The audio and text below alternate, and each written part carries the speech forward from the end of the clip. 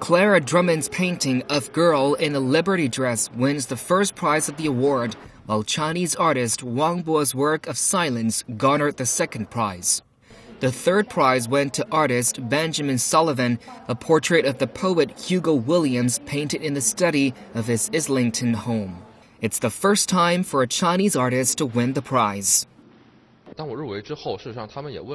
When I was nominated, they asked me some questions in the email. They are very curious about the story behind my portrait. For example, who is the protagonist of the portrait and what she went through? Of course, I understand because everyone wants to know the story behind. However, as far as I'm concerned, in fact, I want to have a sense of mystery through this work, that I don't want to put everything on the picture all clearly. That was not my thought. I hope that there's a space for audience to have their own interpretation. It's difficult to make it clear though. It's all about your feeling. Wang Bo's portrait, Silence, depicts his grandmother lying on the hospital bed a month before she died, while she was in the terminal stages of cancer and losing her ability to speak.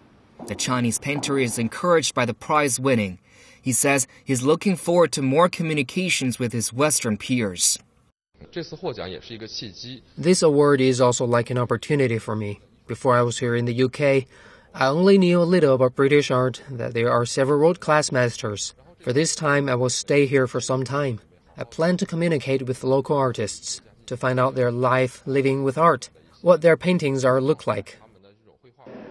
Now in its 37th year at the National Portrait Gallery and 27th year of sponsorship by BP, the award is seen as one of the most prestigious international portrait painting competitions.